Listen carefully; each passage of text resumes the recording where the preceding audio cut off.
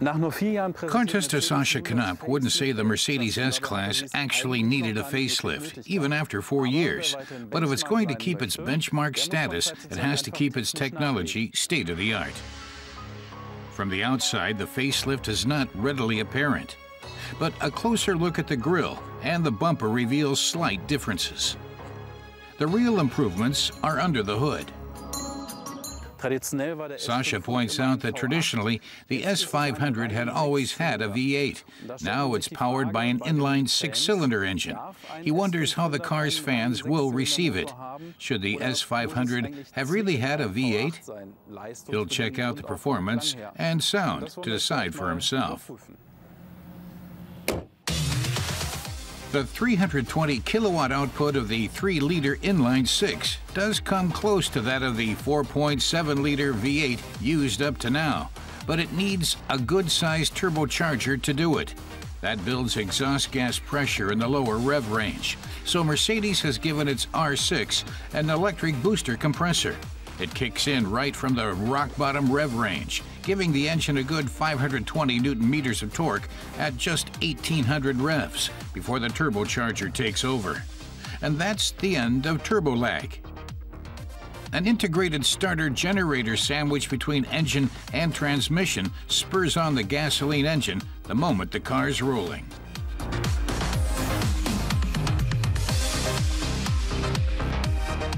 Sascha explains that since it takes a lot of fuel to set this nearly 2-ton street cruiser in motion, the electric boost can help reduce fuel consumption by a good 22%.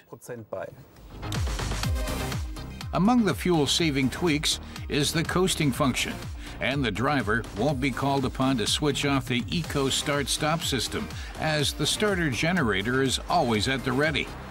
Never has saving fuel been this fun. The electric drive also supplies the 48-volt electrical system. Recuperative braking helps to charge the battery, which is stowed under the rear seats. The primary electrics also supply the windshield heating, taking it to the right temperature faster, and the air conditioning keeps running when the car is standing still. Personally, Sascha quite likes the inline six-cylinder engine. He's pleasantly surprised, especially by the electric motor. But to make a real comparison, he'll have to drive the V8 version, like this S560. He'll be interested to see how much of a difference to the inline six he'll be able to feel.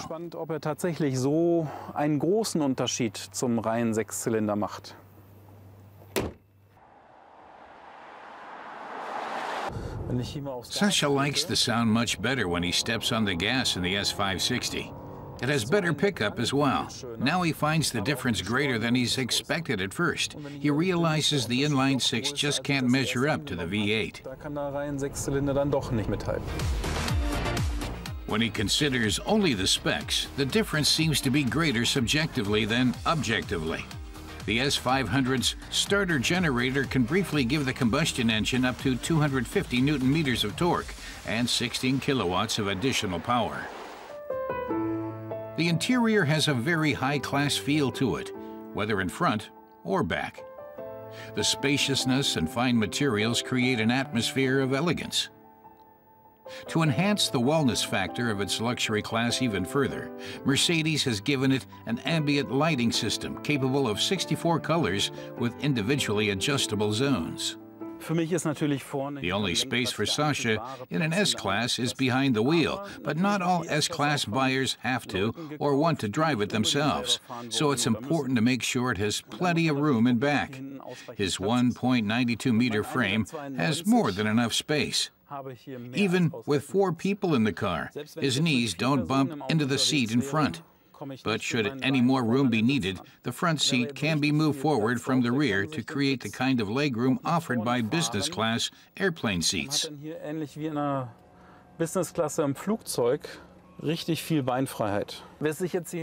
To experience real luxury, all that's needed in the S-Class is the remote control to switch on the energizing comfort program. It presents a selection of music, fragrance, and hot stone massage for a well-tempered atmosphere of wellness. The lighting is a part of it. Passengers in back can be prodded and caressed to their desired state of vitality. It can make all the difference on long hauls or heading to this or that important meeting. But personally, Sascha doesn't feel that he needs it, especially since the combinations of options don't come cheap.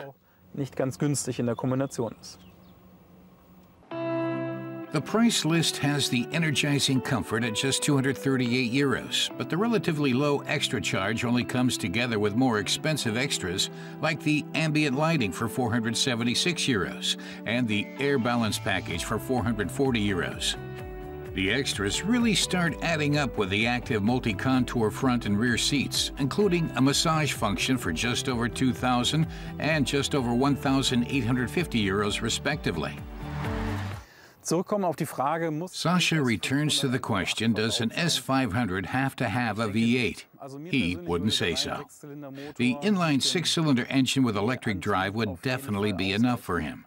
But for the sound and prestige of a V8, a car buyer will have to go for the S560. The S-Class starts at 85,000 euros in Germany, and the S500 lists for 103,000. A V8 engine will tack another 10,000 euros onto that. And if you want to go right to the limits, you can try out the AMG S65 with a price tag of some 240,000 euros. But that's another story entirely. 240.000 Euro ausgeben. Und das ist dann mal eine ganz andere Geschichte.